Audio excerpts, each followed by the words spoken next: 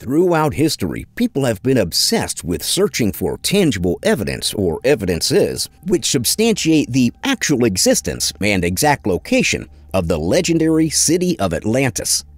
Several movies such as Aquaman 2018, Journey to the Mysterious Island 2012, animated series Atlantis, The Lost Empire 2001, and many others all agree that the remains of this city exist beneath our oceans and have therefore tried to recreate the magnificence and beauty of this supposedly once existing island.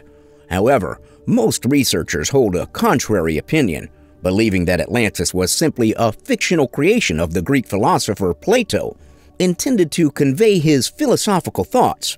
The pressing questions are: did Atlantis ever exist? Where was the location of Atlantis? What records testify to the existence of such a city?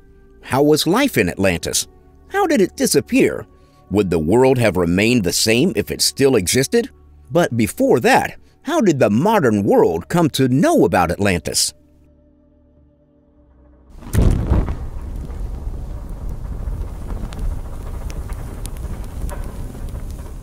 Atlantis became known to the modern world in the late 19th century through the publication of a former United States Congressman, Ignatius Donnelly.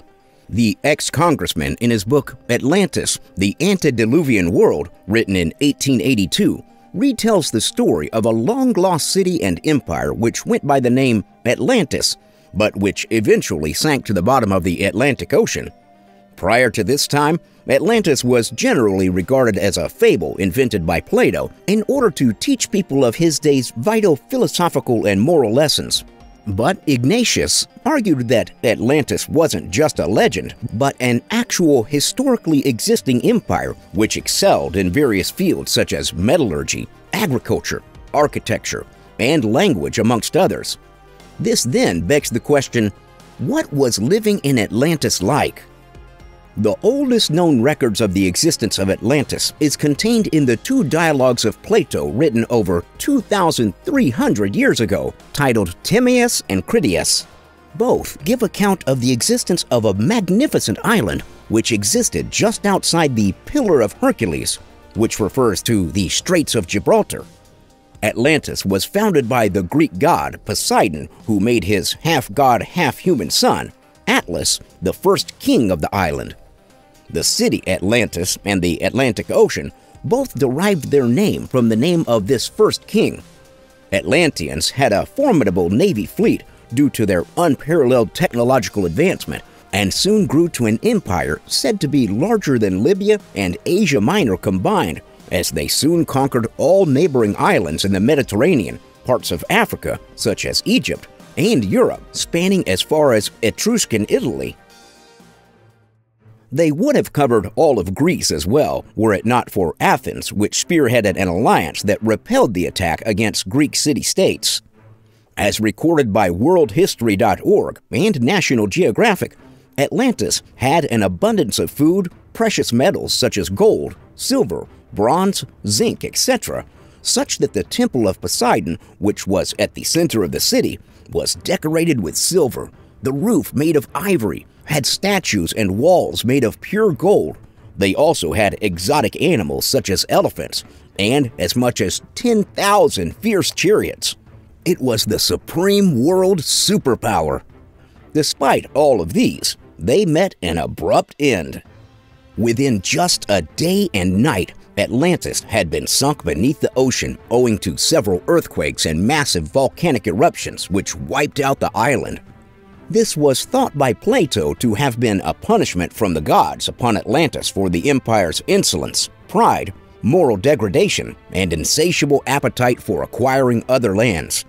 As to when exactly this happened, Plato says that the sinking took place about 9,400 years before his time.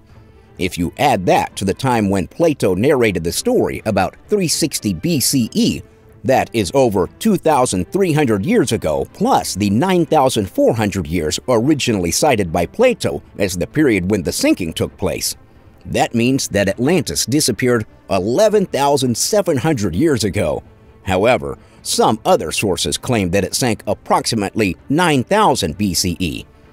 Plato claimed that the story was originally of Grecian origin, but was forgotten in history until it was retold by Egyptian priest to Solon, a famous Greek statesman whom Plato said vouched for the truthfulness of the story. So, was there ever in existence a city named Atlantis? Several theories abound to answer this. While several historians and researchers believe that Atlantis may have indeed existed, some believe that the stories were inspired by similar real-life events that were not exactly the same with Plato's Atlantis. The third category of researchers belongs to those who consider Atlantis as mere fiction of Plato's invention. Research of the second category have therefore come up with theories explaining that Atlantis is a fiction inspired by other similar historical events. Which are the most popular of these stories? There are some who cite stories such as the Minoan civilization, which was composed of two principal Greek islands, Crete and Thera, now known as Santorini in the Aegean Sea, and which flourished some 2,500 to about 1,600 BCE.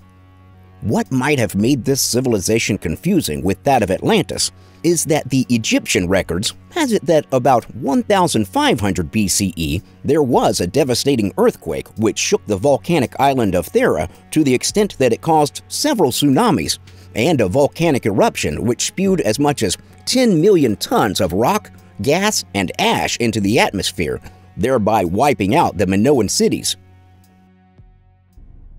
Another theory also states that the story of the sinking of Atlantis may have been fueled by the flooding of the Black Sea, which took place around 5,600 BC.